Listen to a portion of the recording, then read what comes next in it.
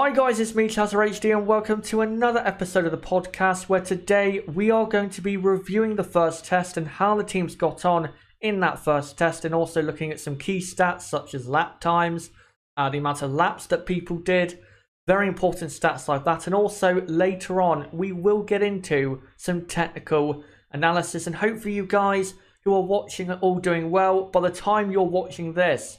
Because we are pre-recording this, I'm probably going to be traveling to Spain at the same time that you're watching this. So, yep, hopefully you guys do enjoy today's podcast. But as ever, I need to be joined by my usual podcast guest as always, which is Niblo. And Nib, how are you doing, mate? And, well, the first test did provide, I think, plenty of interesting storylines. I hope everyone is doing well. But yes, certainly a very to have Formula 1 back. Yeah, absolutely. It's great to have Formula 1 back, and hopefully the second test just provides even more storylines when it comes to just what is going on in Formula 1 right now. But let's get into the review of the teams, and let's start off with Mercedes. Now, Mercedes for most of the first test were sandbagging and weren't going for lap times, and they didn't really need to. The first test is more about reliability than pushing the car to see how quick it actually is.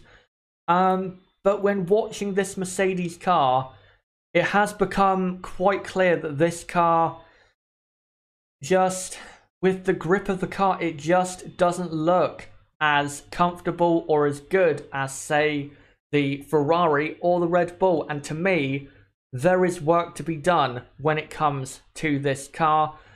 I don't think we need to start, pressing the panic buttons. I don't think they are at a point where they need to start panicking.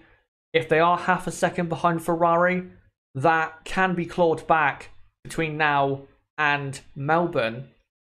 But definitely, they do need to work on some things coming away from the first test, and I don't think they had as good of a first test as really they should have, considering how they've done in the first preseason test in years gone by. But Nib, for Mercedes, what did you think of their performance? Were you not too bothered by what they did, or did you think that there is, say, cause for concern for Mercedes? A little bit of cause, because they know how far they are behind Ferrari, because the teams know a lot better than us where they are.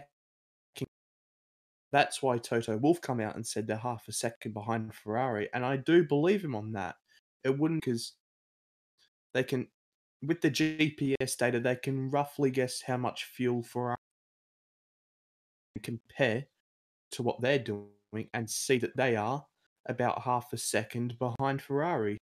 It is a little bit concerning for Mercedes. It's not the end of the world. It's not panic stations. It's not like they're two off of Ferrari like they were on the first 3 days. That's just because they're a different program. Mercedes were focusing on the race a lot more and not doing any shorter performance stints. Obviously, on day 4, they needed to do that, and they did so. And we'll see Mercedes show their hand a lot more kind of second test. But Mercedes, they got a good amount of laps in. The drivers are saying that the car is very different, which always seems to be an issue with Mercedes. They always seem to struggle with the new car at the start of the season and not understanding it quite as well as, say, Ferrari. So it's expected, this sort of start. Maybe not half a second behind Ferrari, but they've got good reliability and they can just look forward from now on. Yeah, I don't think, as I said a minute ago and as you just said, I don't think they need to start panicking.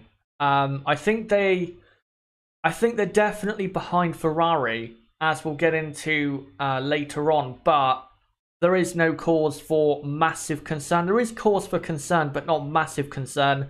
Even if they have a slower car compared to Ferrari, by the time we get to Melbourne and even Bahrain and Shanghai, As we saw last year, they don't have to have the fastest car to go and get the results that they need to get. So as long as, say, from now on, they close the gap to Ferrari, which I think they will, then it's no cause for concern, honestly. And I think in the second test, we're going to see a lot more when it comes to this team. But now, moving on to Ferrari, who did have the best first test out of any of the teams. In my opinion, right now, they have the best car. It looks so comfortable to drive. Even the drivers, Sebastian Vettel and Charles Leclerc, came out and said that this car was so comfortable to drive and was very, very good. And I'm sure on the power unit side, it's also looking good. It's looking reliable. And for Ferrari right now, it just looks very, very good. Now, in the final couple of days of testing, they didn't top the time treats like they did in the first 2 days, but I think they were running a bit more conservative on those final 2 days. But definitely, Nib, the best team in the first test has to be Ferrari. Without a doubt, Ferrari have been so impressive right out of the block. Their car just looked quick, stable, and on rails. They released that onboard footage of the lap that Leclerc did, and the car looked on absolute rails. It looked like an absolute beauty to drive. So the Ferrari certainly has a very good car. It's obviously difficult for the outside for us to see how far they are ahead of everyone else. And I wouldn't be surprised if Mercedes aren't even second in the pecking order. I wouldn't be surprised if Red Bull are second in the pecking order at the moment, because it really does look like Mercedes are struggling. But Ferrari, what a car they have produced. There was a little bit of questions going into the first test, maybe on my behalf. The Ferrari didn't look as cluttered with aero bits, say, as the Red Bull or the Mercedes, and they well and truly answered those questions within about an hour of track time on the first day. Absolutely stunning performance all week by Ferrari, and as Will Buxton and the other commentator on the broadcasts have been saying, there's a different vibe around Ferrari, and it's clear to see with the way they're dealing with me, and that is all down to Matteo Binotto.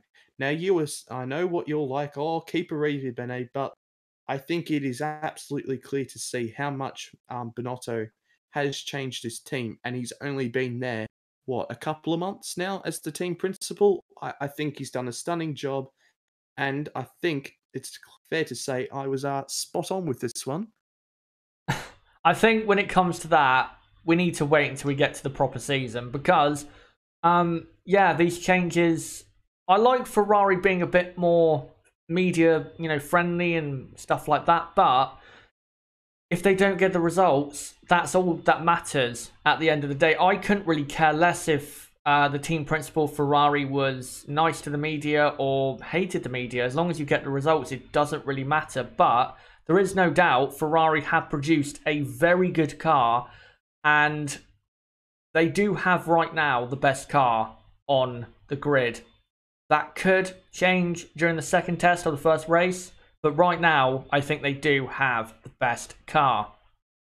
Next up is Red Bull, who during the first test they didn't really try to test the pace of the car, but they didn't have to because this first test was always about reliability and working out how the new Honda power unit performs inside the Red Bull chassis. And the answer to that so far is it performs very, very well because they didn't have any reliability issues and the car looked good. I would say compared to the Mercedes, it did look better around the corners. Whether that means they're actually faster, we don't know yet. But Red Bull do look good. I do want to see them in the second test push a bit harder, with their car. But again, the first test was always going to be about reliability. And Nib, they have plenty of that. Well, it's been an absolutely brilliant start by Red Bull. I don't think anyone expected the degree of reliability that they'd get out of this Honda power unit. That's for sure. We thought they'd have a couple of breakdowns, but not a single one after 4 days of testing, and the amount of mileage they put on that engine. Absolutely superb job by Honda, and it's certainly going to be very beneficial for Red Bull because they were always put behind everyone else after the first the first two tests, just because they didn't have as much data. They weren't running on the track as much. They didn't potentially smooth out as many issues, and this is certainly their best start to pre-season testing since 2013. It's quite clearly because they've had absolutely no issues whatsoever, except for when Gasly was pushing a little bit too much and went into the wall at turn 12, I think it was. Yes, turn 12. And the Red Bull looks very good. It looks very good in the corners, and it looks like they are probably just ahead of Mercedes. It's very close between them and Mercedes at the moment. Of course, we don't know for sure. We're just rough idea from what we've seen. Race pace, their little performance runs, which of course Red Bull haven't done. But the Red Bull certainly does look better than the Mercedes on track, and I do think that Red Bull and Mercedes are very close at the moment. Yeah, they definitely are, and I hope this good story with Red Bull and Honda continues in the second test, because the last thing I would want to see is it for it to come crashing down in terms of reliability and also pace, if the pace of the car isn't as good as maybe we think it is. So hopefully the second test for Red Bull goes well. But yeah, first test, very, very good. I thought they were going to break down at least twice on the first day. Never mind during the first test. But yeah, no breakdowns, 100% reliability. That is fantastic. But now let's go on to the midfield. And first off, let's go to Renault, who started off slowly. I think they were trying to test out reliability, which of course for Renault is very, very important. And well, in the first couple of days of testing, in terms of power unit reliability, they did have it. But then they did have, with Daniel Ricciardo, that rear wing failure, which was quite scary with him. But then they did, in the final 2 days of the first test, push a bit harder. But then at the end of day 4, Hulkenberg had a breakdown. And that was not a good way for Renault to end the first pre-season test. But I think Renault got better as the first test went on. But I will say, I'm not as impressed by them as I am other teams, and I thought they would be maybe a bit better so far. But then again, maybe they are holding something back and they are very, very quick. We don't know. But I don't know what you think, Nib, but so far, in terms of how the car looks on track, I just haven't been massively impressed. What do you think?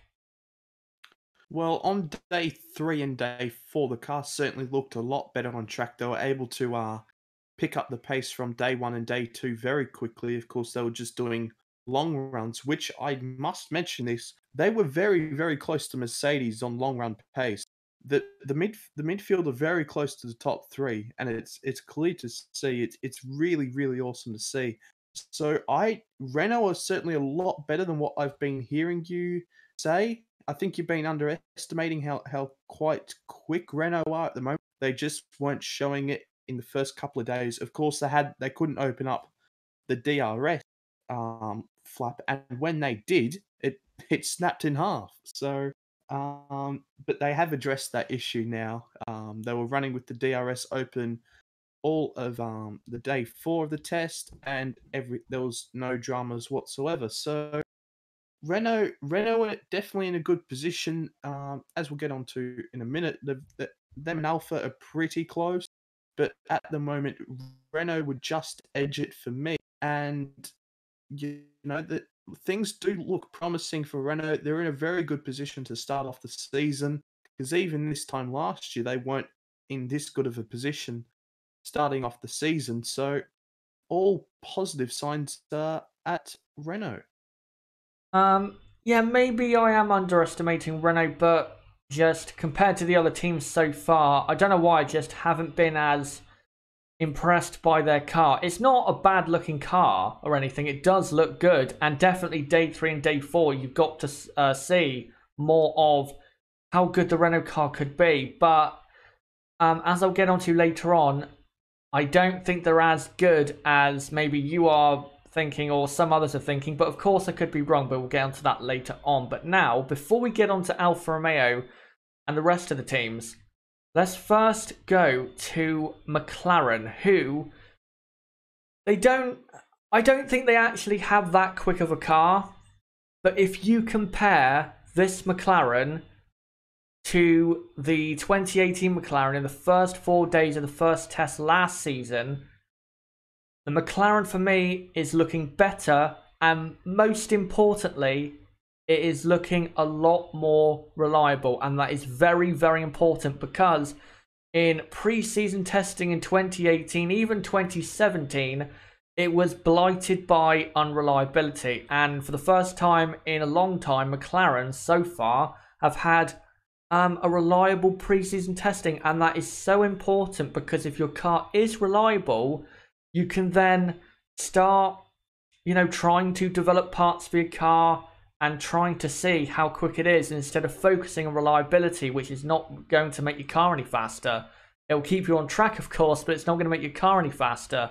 So it is very good to see that they are reliable, which is something they haven't been for quite a few years. But Nib, after the first 4 days of testing, what did you make of McLaren? I must say they have one of the most underrated liveries on the grid. I think it absolutely looks beautiful. But on to the more serious stuff now. They look better than certainly what they did at the end of last season. They're not going to be at the back with Williams or anything. They look like they're going to be more into the midfield, but yeah, I don't think they really do have a quick car. There's certainly a lot of room for improvement with McLaren. Lando Norris said they sort of know the issues that need to be addressed. So hopefully they are addressed. But yeah, a little bit concerning for McLaren. And I heard Will Buxton saying, I can't remember what day it was of the test, but according to insiders and a few rumors, McLaren are about 2 seconds off where they actually wanted to be. So that's a bit interesting because if they were 2 seconds off where they wanted to be, they'd be right there with Ferrari and Mercedes and Red Bull. So that's a bit of an interesting comment. I do think that this car hasn't quite met their expectations because, of course, it is the all high and mighty McLaren. I'm saying that very, very ironically. But yeah, it's really, really interesting this for McLaren. I think the second test we'll learn a lot more about McLaren. They've had very good reliability, bulletproof reliability, which is very good. So yeah, we'll definitely see a lot more in the second. Yeah, we definitely will. And hopefully they can show some more pace because, again, I don't think they're actually that quick. I think they are quicker in the pecking order compared to where they were at the end of 2018. But as I'll get onto later on, that probably isn't going to be quick enough to be considered a good season for McLaren, but I'll get onto that later on.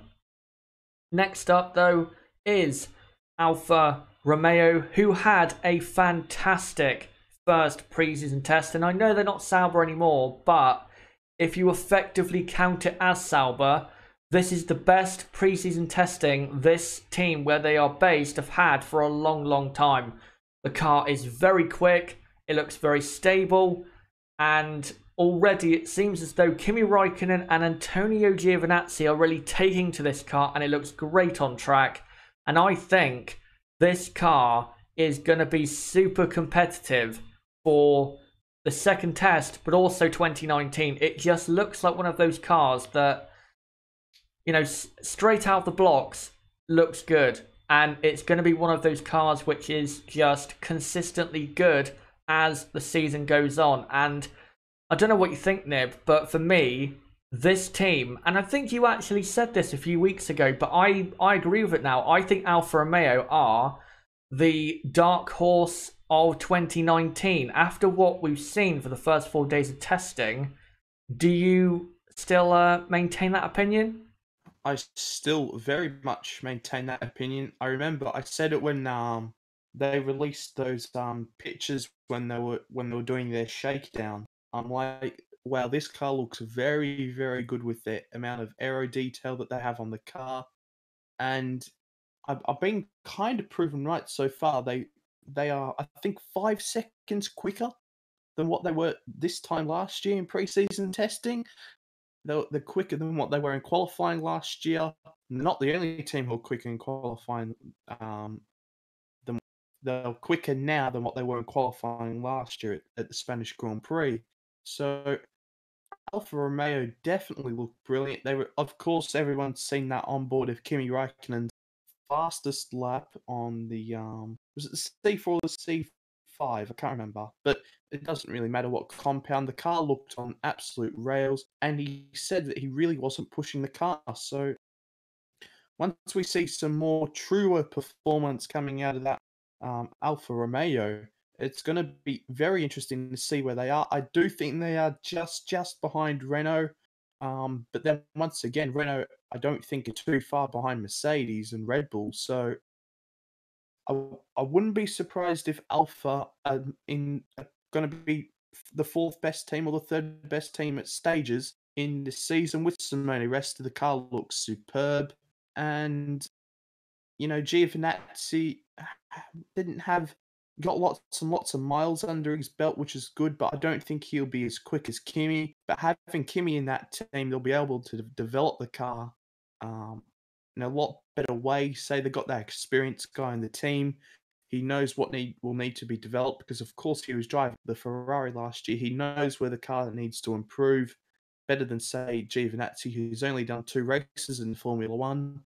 And I don't see them really stopping some very good development throughout the season. Their front wing is absolutely bonkers, and it sort of looks like one of the better solutions to the new front wing regulations. Say very different to the Mercedes and the Red Bull, but quite similar to the Ferrari style front wing, and it's certainly looking very, very good for Alfa Romeo. They have some very, very good pace. It's clear to see.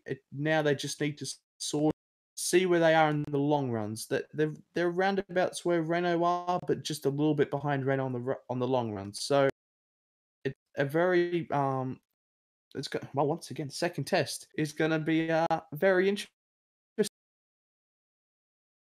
Yes, it definitely is for Alfa Romeo, and hopefully they can keep this up because they are looking good. But also looking good is Haas. Now, one thing I want to say actually before we talk about the car is I am actually liking the livery better in the proper sunlight. I still don't think it is that great, but it looks better to me in natural sunlight. But we'll get onto the car now. For me, this car is looking good, and I think is right there at the front of the midfield. I really do.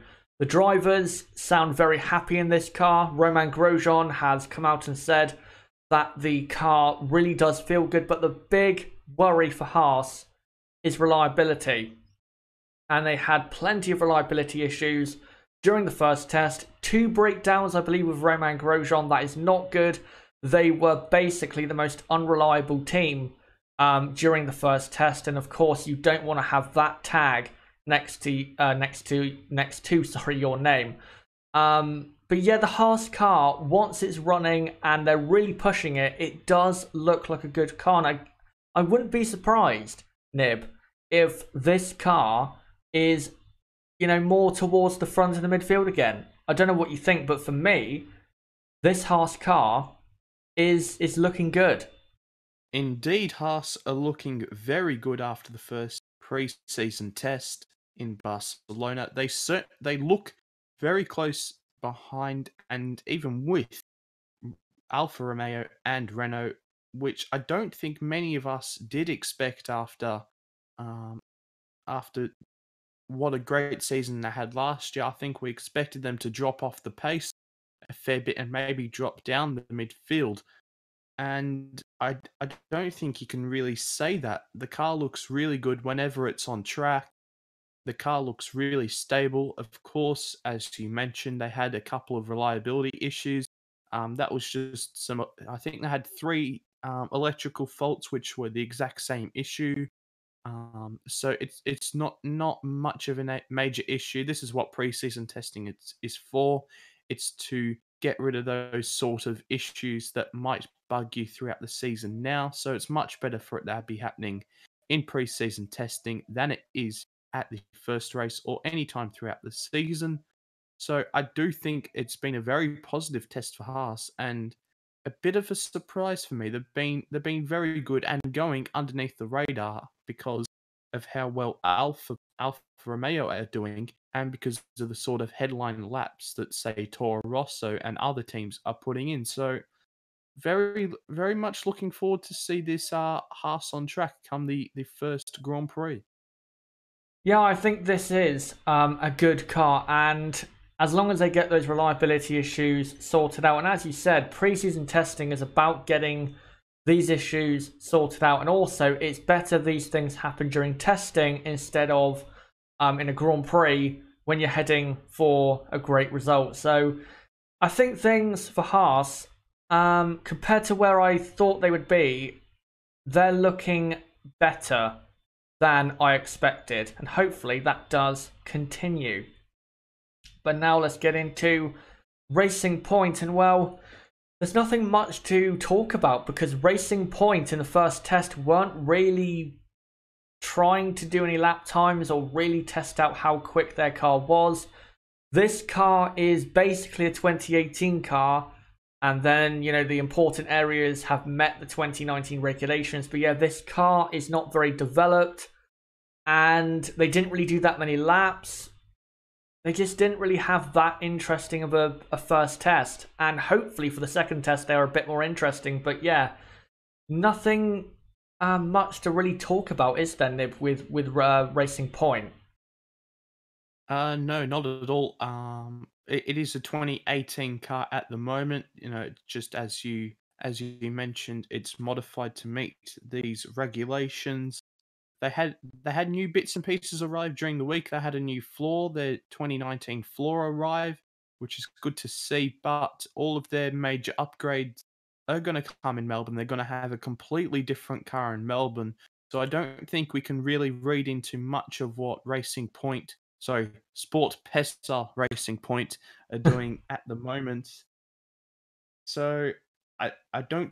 I think these tests are just a little bit useless to them, really, because the car's going to be completely different in Melbourne. We're going to see in the first practice session in Melbourne, they're going to be running a lot of aero instruments on the car to see how these new parts are performing on track. So I think they will probably have another slower start to the season, but it's just because, you know, of how much they were struggling with cash last year, that they're not able to get the parts really there on time. Of course, Williams couldn't do this because I had just a completely whole new car. So Force India have kind of avoided that situation happening, which is very good. But sorry, Racing Point. For Christ's sake, it's just going to happen every single time because you're used to saying Force India, and then you realize, oh no, they're called Racing Point. So Racing Point, they are. I want them to do more laps though, because you know you could have a couple of issues, say like Haas are having with an electrical fault or something like that. So I would like to see some more laps done by Racing Point in the second test. Yeah, I think they need to go for some more because, as you said, they haven't really hit that point where they're trying to, or they're finding issues because They're not running long enough. And if they don't find these reliability issues, which could happen, and then they happen during the season, it could be a disaster. They've got to do more laps, and they need to try and understand their new car more. But moving on to Toro Rosso, who in the first couple of days of testing I wasn't that impressed with. But in the final couple of days I was more impressed with. I think they are, compared to 2018, honestly, I think they're right about where they were last season in terms of the pecking order. But I think they are a bit closer, say, to the top of the midfield. And again, in the final couple days of the first test, they looked a lot better with their car than they did in the first couple days. And also with the Honda power unit, they were really looking good. Nib, for Toro Rosso, were you impressed by them, or do you not, or are you not really that impressed with what they did in the first 4 days of testing? It's tough to say with Toro Rosso. They look better than what they did this time last year. Of course, they are quicker at the moment than what they were in qualifying this time at Barcelona last year. So that is promising. They're not the only team, of course, like Sauber are as well. But yeah, Toro Rosso on track. It looks like their car isn't the greatest, but they're still putting in some very good lap times. Of course, Albon and Kvyat have put in some really good lap times, and that both drivers have said, we're not really pushing to the limit yet. So it's quite scary to see that these cars are going to be mega quick and really on par with last year's car from the first race, or even right now. So it, Toro Rosso, that I think they need to improve just slightly their car.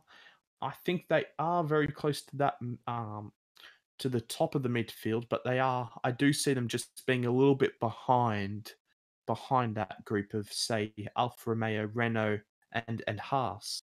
So it's been such a positive first week, of course, once again for Toro Rosso. The amount of laps that they have done with the Honda power unit, I think Albon did 150 odd laps the other day, which is very impressive. I don't think I'd ever be speaking about a Honda engine in that sort of way, and praising it so much for its reliability, even compared to last year. That Honda have made so much progress on their reliability side. So it's really, really good to see with that. But there was someone from Toro Rosso speaking on the broadcast with Will Buxton and the other guy, and he was explaining perhaps why Ferrari have got so much pace here, and that's because of the colder conditions. You need to run more wing than other teams to get more performance, and he believes that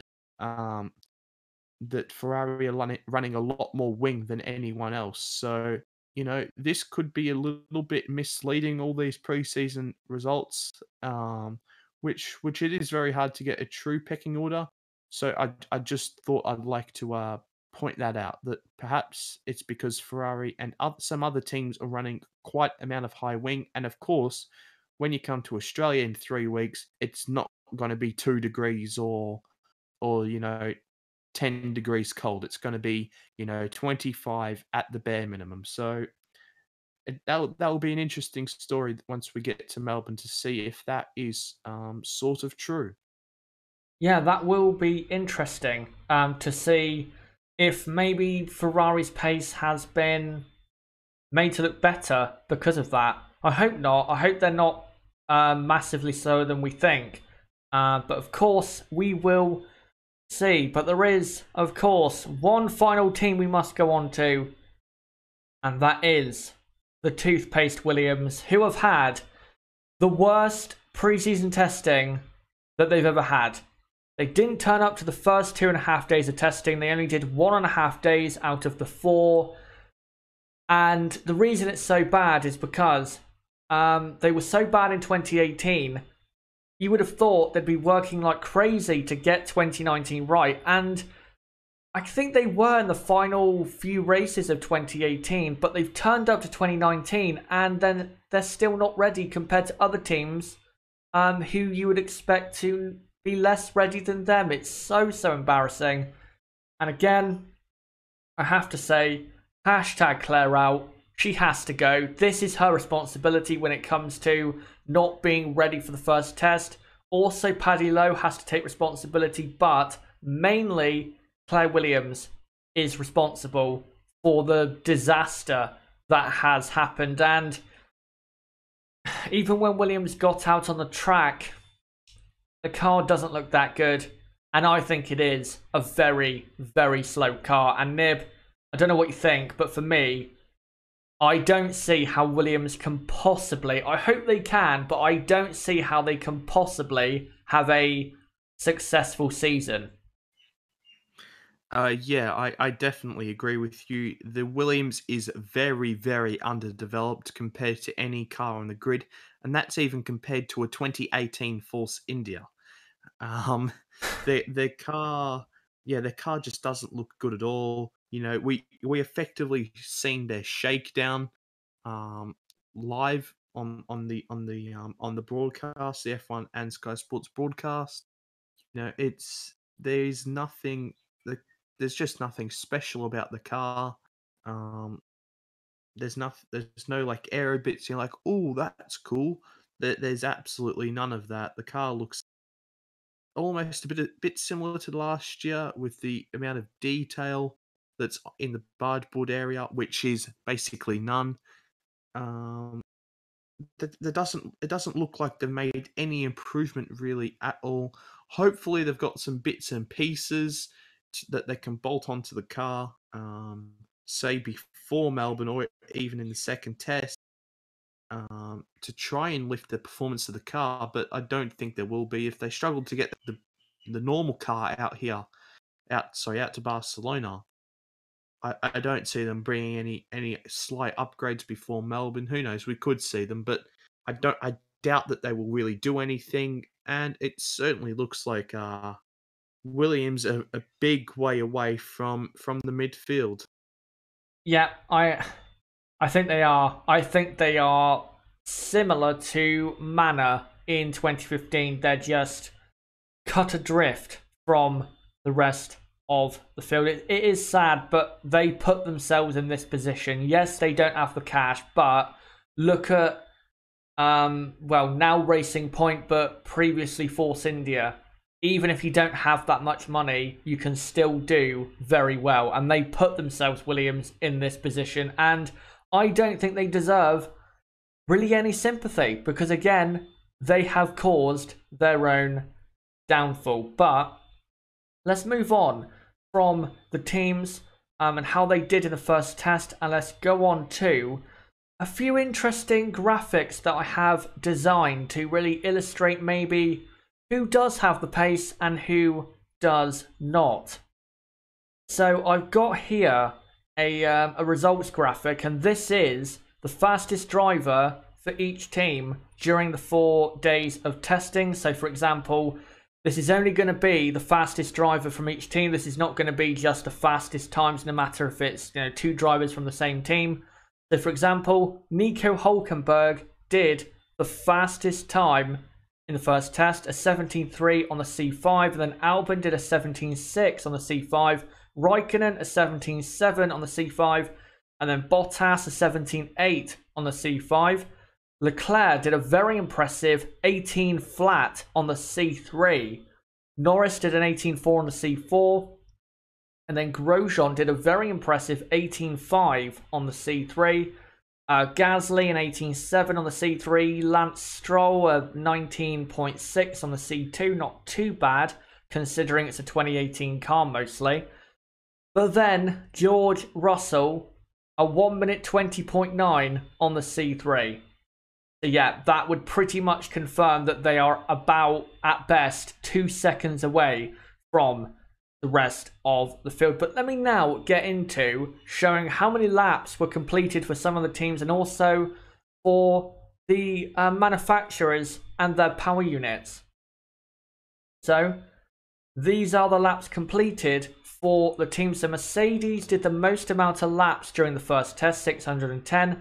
Then it's Ferrari on 598. Then Alfa Romeo on 507.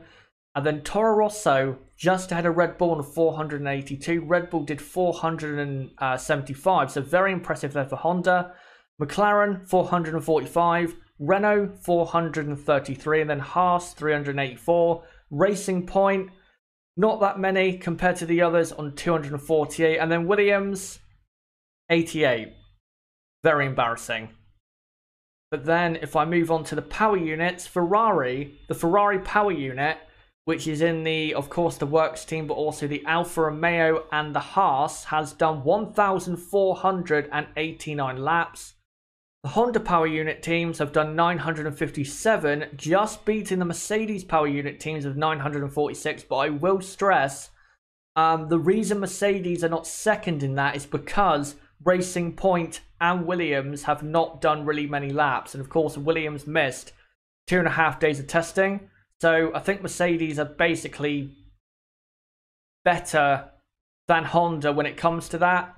Because, again, Williams not running and Racing Point not running as much as they could has affected that. And then the Renault power unit has completed 878 laps. Now, before we get into some technical analysis of the 2019 cars and the upgrades they have brought for testing, I just want to get into my pecking order after the first test, and I'll also ask Nib what his pecking order is so far. But this is my pecking order after the first 4 days of testing. I'm probably wrong with 3 teams, I'd say. But I think the rough idea is about right so far.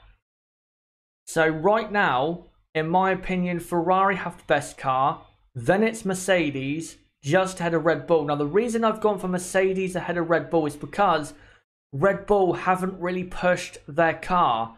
Once they do, then we'll get a better idea of how good their car is. Then in 4th, I've gone for Alfa Romeo. But then 5th, I've gone for Haas, just ahead of Renault. But I will stress that Alfa Romeo, Haas and Renault for me in 4th, 5th and 6th are very, very close. But I think right now, Alfa Romeo and Haas do have a better car.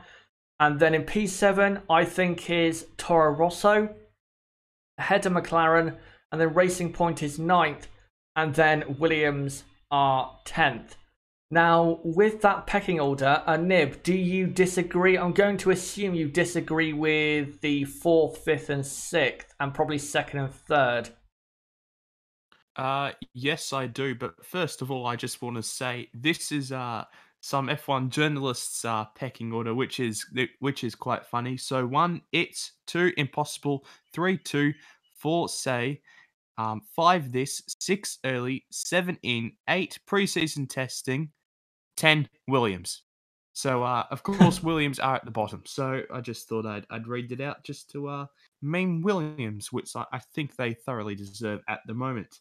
But my pecking order at the moment, quite clearly, Ferrari are at the top of the order at the moment. 2nd, I've gone with Red Bull because their long-run data and times have been better than Mercedes.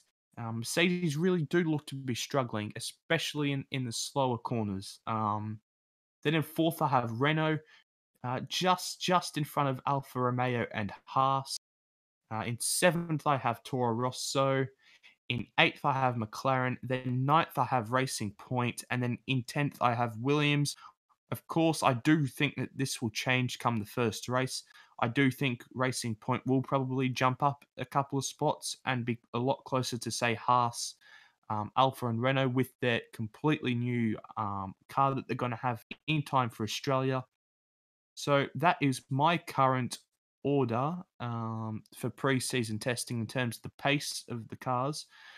We will know a lot more come the next test when everyone has done some performance runs. So that will be a lot handy in determining a very rough order. Of course, this is not exact. This is just a rough guesstimate on Chaz's and I behalf. Yeah, again, we have to stress this is basically us guessing based on the times, also long run pace, and the looks of the car around the track. And to be honest, a bit of talk around the paddock has also influenced my pecking order. And I think the pecking order that I've gone with and also Nib has gone with isn't that dramatic or controversial. I think it is about right. Not a massive difference compared to the end of last year, I'm going to be honest, because Sauber did have the best car in the midfield at the end of last year with Haas, and then Renault were kind of there, so it's not that much different to the end of 2018. But also, I want to say this: I think Alfa Romeo and Haas and Renault are a lot closer to Red Bull than people think. I wouldn't be surprised if, say, Kimi Raikkonen at the first race, or maybe even in Bahrain tends to be a better track for him. I wouldn't be surprised if Kimi Raikkonen, on pace, not because of penalties or luck, I wouldn't be surprised if he lined up on the third row of the grid. I think that Alfa Romeo is that quick. We'll have to see, though, once we get to those races. But now, we are going to get into technical analysis of all of the cars except for the Racing Point, because the Racing Point is, again, basically just a 2018 car with certain parts meeting the 2019 regulations. So we're not going to analyse that car, but we will the rest of the teams. And I'm going to let Nib take it from here. So we're starting off with Mercedes, and then we'll go all the way through until Williams. So Nib, take it away. Indeed, and with Racing Point, once we come to Australia and we actually see their car that they're going to run for 2019, I'm sure that we will do some analysis on that car, comparing it to the car that they currently are running at pre-season testing. But yes, onto Mercedes, and we have a shot of the front of their car with the front wing. Of course, they've gone in a very different direction to Ferrari in this area. They haven't lowered the outer little elements as we head towards the end plate, and of course the end plate is going inwards, trying to create like a sort of nozzle effect. You can see the little flap adjuster. It looks like they're all the end plate and the flap adjuster are pointing in towards each other, trying to create a sort of nozzle effect to try and drive the air around the front tyre and in towards the barge board area. But now moving on to the barge boards, and as ever, the Mercedes barge boards looking very nice as ever. I must say though, there isn't quite as many cuts and little slots in the Mercedes barge boards as there were last year. So I do expect some little developments being done before Melbourne, and perhaps in the second preseason test, adding some little cuts and slots on in the barge boards area from Mercedes. Still very complex and very developed compared to mostly any other team. But now we'll move on to this shot of, say, the side pod, the little element, the little aero structure next to the side pod. And as you can see, there's some lovely detail of how Mercedes are trying to get the airflow down towards into the floor, and as it moves back around towards the rear wing and the diffuser. You know, if those little pieces of carbon fiber were pointing upwards, then it wouldn't be very effective at all in creating more downforce. But having it pointed down in that angle, driving it towards all the little cuts and slots in the floor and towards the diffuser and the rear wing, just helps create more downforce. But now moving on to the rear wing, which you can see has a lot of aero paint on it. I think this might have been from the first day of preseason testing, and we haven't really had too many fantastic shots of the Mercedes rear wing. You know, some very nice detail in the rear wing. Those lots of little cuts and slots in the rear wing.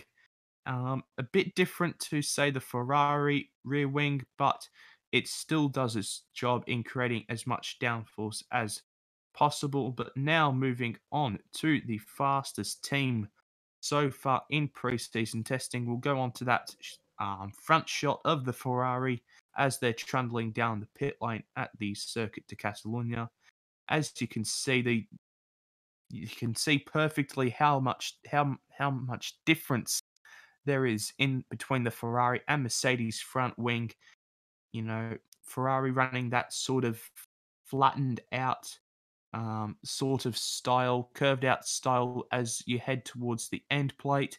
And of course, Ferrari, very differently to Mercedes, are running that end plate in a usual way to direct the airflow out around the tyre instead of trying to do that sort of nozzle effect that, say, Mercedes are trying to do, which is very interesting, very 2009 esque. That sort of strategy. We've seen a lot of teams attempt that in 2009, and it didn't quite work out for them. But some lovely little detail here on the Ferrari front wing.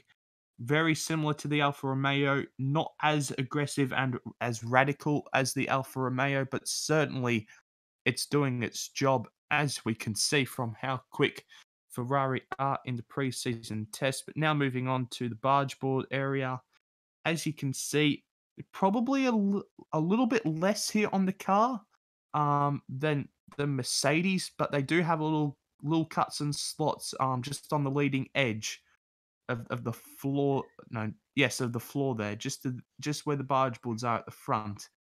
A little few more cuts and slots in there than Mercedes, but still everything is doing their job. And of course, those upper elements, those upper bits of barge boards, just below the mission win now, little logo there. That's a little loophole in the regulations that both Red Bull and Ferrari have found. Where just there they can have those parts of the barge boards raised up to the levels that they were at last year, and even a little bit higher in this case. So little good spot there by Red Bull and Ferrari, but certainly the barge boards are doing their job for what is looking the fastest car at the moment. And now moving on to the rear wing of the Ferrari, as you can see there, the amount of little cuts and slots in the rear wing are absolutely incredible, creating just as much downforce on the rear of the car, which is so important at the top order of the grid. It's something that Red Bull did really struggle with in 2017, was the amount of rear downforce they have, and it's clear to see that Ferrari aren't lacking any rear downforce here with their beautifully complex rear wing. It really is even more developed than the Mercedes. So credit has to go to Ferrari there, and it is certainly going to be a little big part of the development at throughout the season. Even though it's all the regulations haven't changed too much with the front wing; it's just a little bit higher. Um, but it's certainly going to be very important throughout this season. But now moving on to the Red Bull, of course, with their front wing, they have a very Mercedes-esque front wing, except their end plates do curve out like a normal front wing does. Of course, Mercedes going for that different design strategy. There, of course, like as I mentioned, you can see there is a little slot just below the Aston Martin logo, where the barge board is in a higher spot, like Ferrari have done. And of course, Red Bull have got their boomerang wing, which they have been running since last year now, and a lot more cuts and slots on the floor and in the barge board area than, say, Ferrari and even Mercedes. And Mercedes really last year, they had so many cuts and slots in the front wing that you couldn't even count them all on the barge board area. So it is interesting to see that Mercedes have gone away from that a little bit. So maybe we see some more cuts and slots in the barge board area than on the Mercedes in the second preseason test. that'll be interesting to see if there is any more development on that front. But the Red Bull certainly is working very well, as they did bring a new rear wing on the third day of testing, which Christian Horner says that the numbers are working very well. Maybe not as many cuts and slots as say the Ferrari, but certainly towards the end, just above the diffuser, sorry, there are lots of cuts and slots just to try and attach that air to the diffuser and make the diffuser work a lot better than what it say potentially was. But the Red Bull rear wing certainly has some more development there. That's for sure. It's certainly not the finished product, and I expect them to bring a lot of um another new rear wing some stage during the season. But now moving on to Renault, of course, their front wing is sort of an in between. It's a tweener of say the Ferrari and the Mercedes and Red Bull style front wing. It has towards the end plate those front wing elements are lowered down to try and create that outwash effect, which I talk so much about in the car launches. But it's certainly a lot lower down and not as high up than say the Ferraris and the Mercedes. But moving on to the bargeboard area of the Renault, it's certainly looking a lot more complicated in that area than what there was last year. There's a lot more cuts and slots than what there were last year, but there still is room for improvement in this area. It's certainly not as detailed as the Ferrari, Red Bull, and Mercedes, so that will be a key area of development as ever and for every team on the grid in the upcoming season. But certainly some nice complexity there in the bargeboard area, and especially with the cuts and slots. That certainly reminds me of Mercedes last year, how many cuts and slots there are. There's 1, 2, 3, 4, 5, 6, 7, 8, 9, 10, 11, 12, 13, 14, 16. About 16 cuts just in that leading edge of the bargeboard area. So some very nice detail there by Renault. And then moving on to this very, very different rear wing that Renault have got. It's very different compared to anyone else. I haven't got an outside shot of it, sadly, so I can't really see how many strakes and stuff they're running towards the diffuser.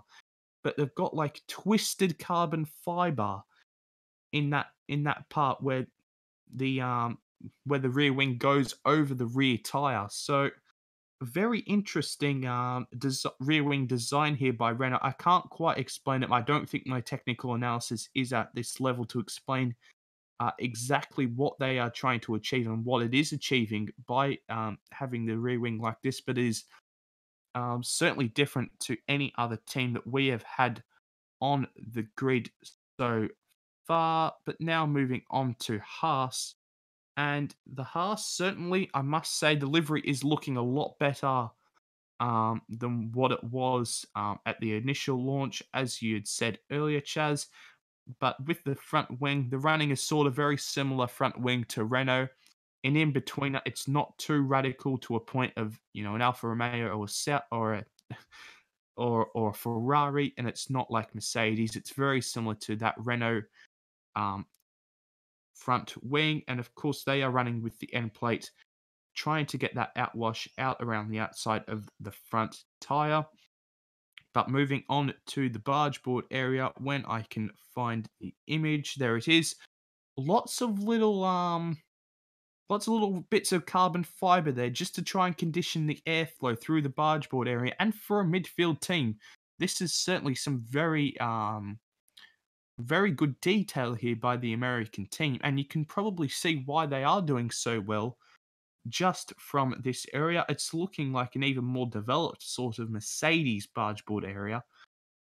In other areas in this bargeboard area, it's not as complex as Mercedes, but in terms of having just little airflow conditioners at the front of the bargeboard area, they have certainly done a very good job on that. And Haas will certainly be looking to bring further upgrades to this area where they can find more performance throughout the season. But moving on to their rear wing, I've got a really lovely shot here of the Haas rear wing. For whatever reason, they are on the intermediate tyres. I remember Kevin Magnussen went out on the intermediate tyres one day, but of course that is the 51 that Haas are mandated for, which Pietro Fittipaldi was running on day 3. But once again, lovely, lovely detail here in the rear wing of the Haas.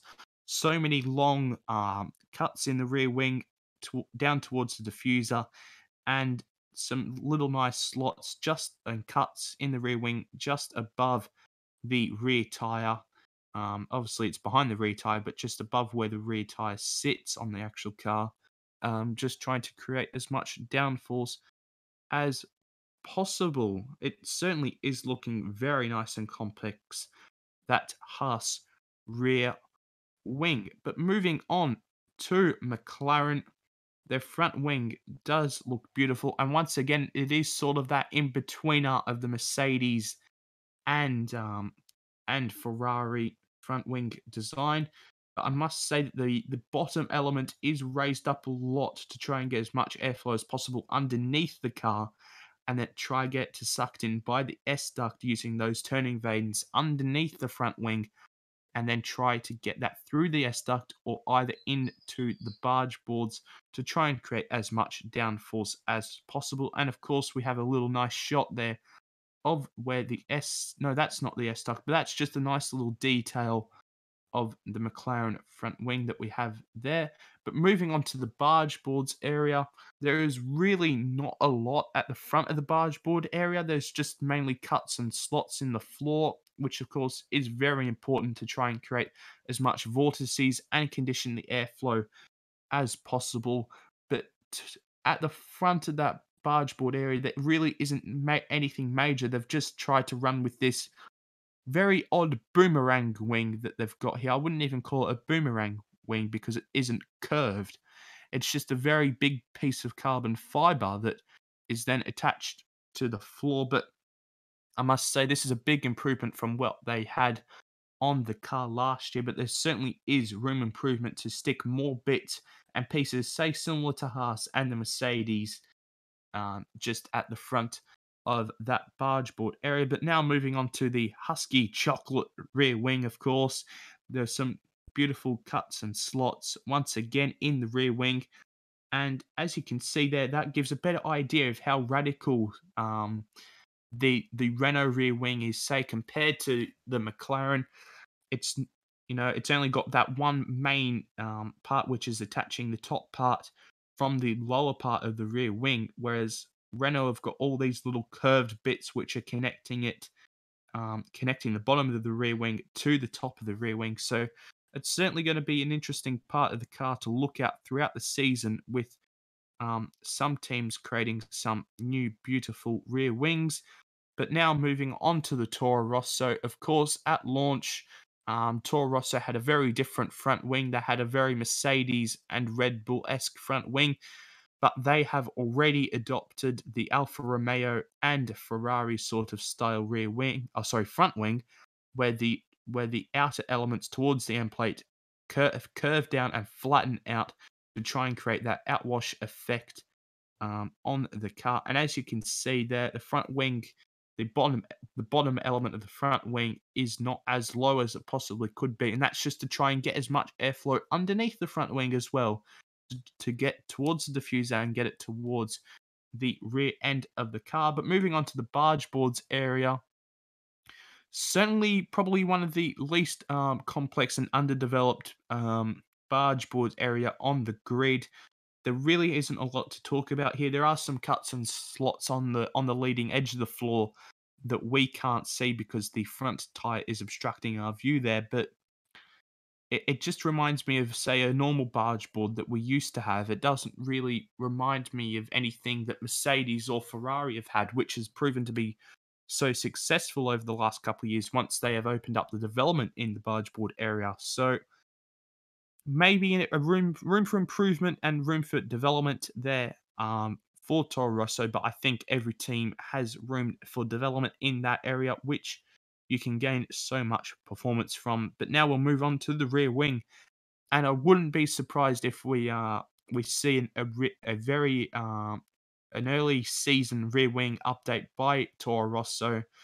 There's a few cuts and slots on the rear wing, but certainly not as many as any other team. And where the rear wing curves out over the front of over the rear tire, sorry, there isn't any cuts in that area. So definitely a little bit of an underdeveloped rear wing there by Toro Rosso. But of course, they might have different priorities with their rear wing than other teams. So be interesting to see what Toro Rosso do there with their rear wing. But now moving on to, of course, the Williams. And boy, oh boy, is this car underdeveloped. The front wing design is very, very weird. Very weird. Very different from anything else that anybody else has done.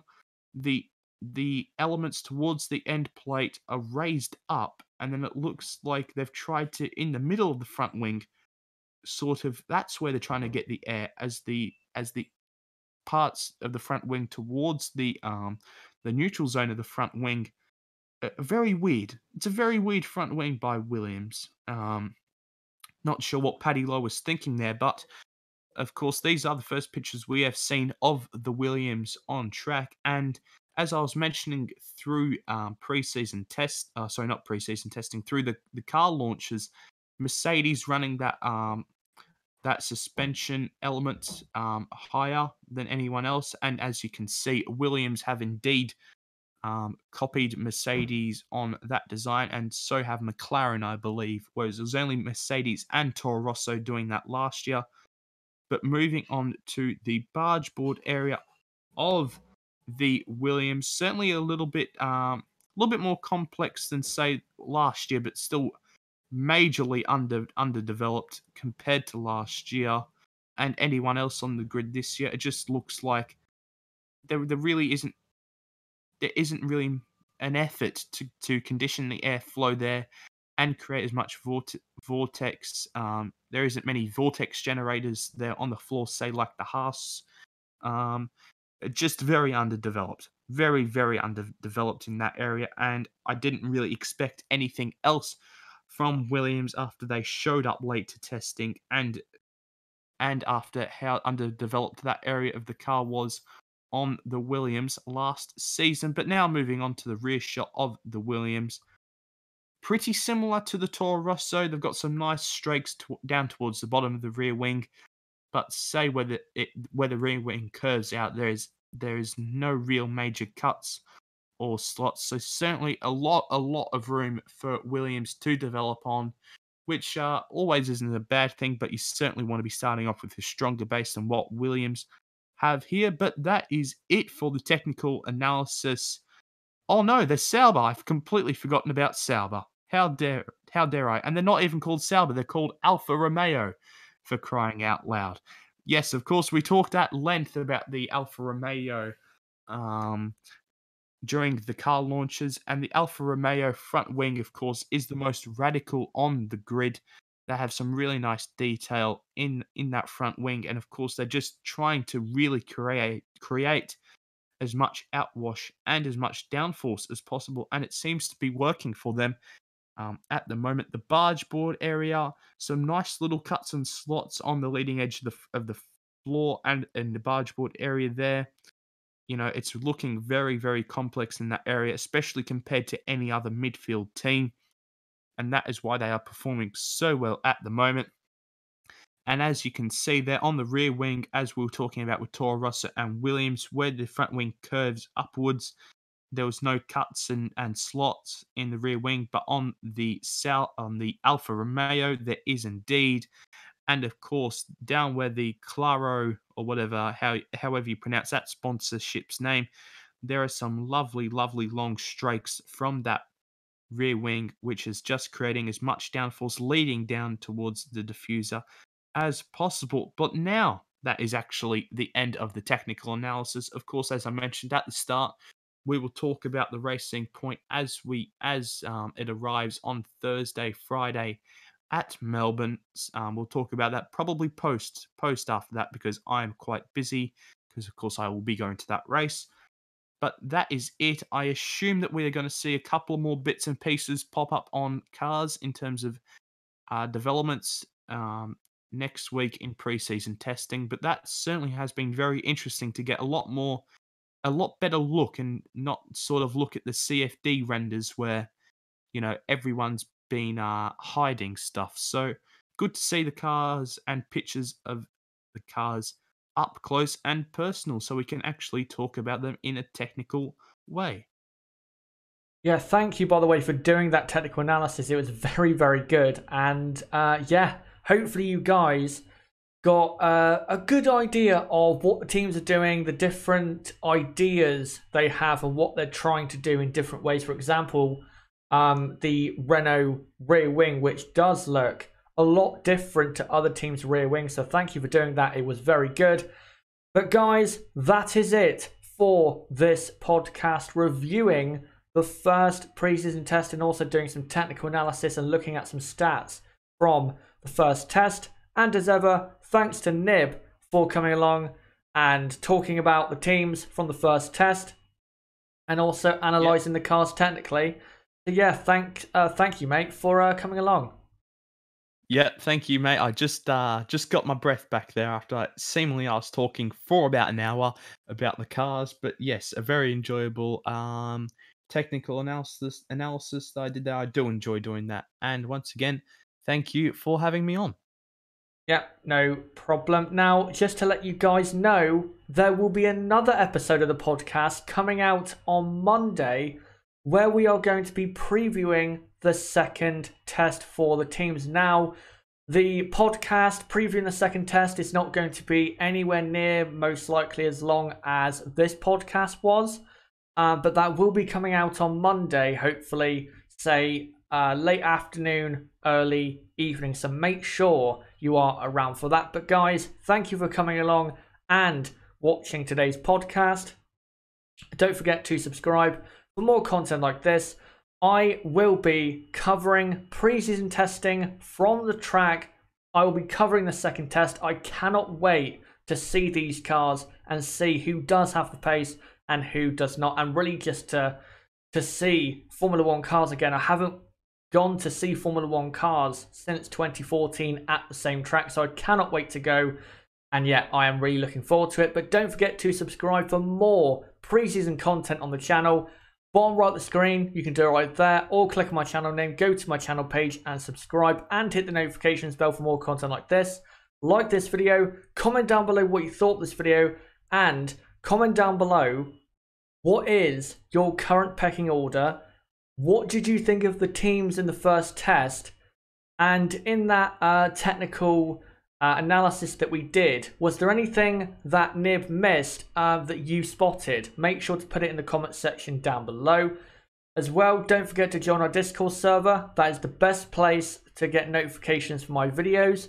And it's a great community over there. And also, when it comes to video clips from the second test, there's a lot better of a chance of video clips being on Discord, or more so on Discord, than actually in the video. So don't forget to go and join that. The link is in the description. And also, don't forget to follow me on Twitter at Chaz6110 and check out my website ChazzaHD.com for more content like this. But guys, until Monday, where we're going to be previewing the second test for all the teams, it's been me, ChazzaHD. Goodbye.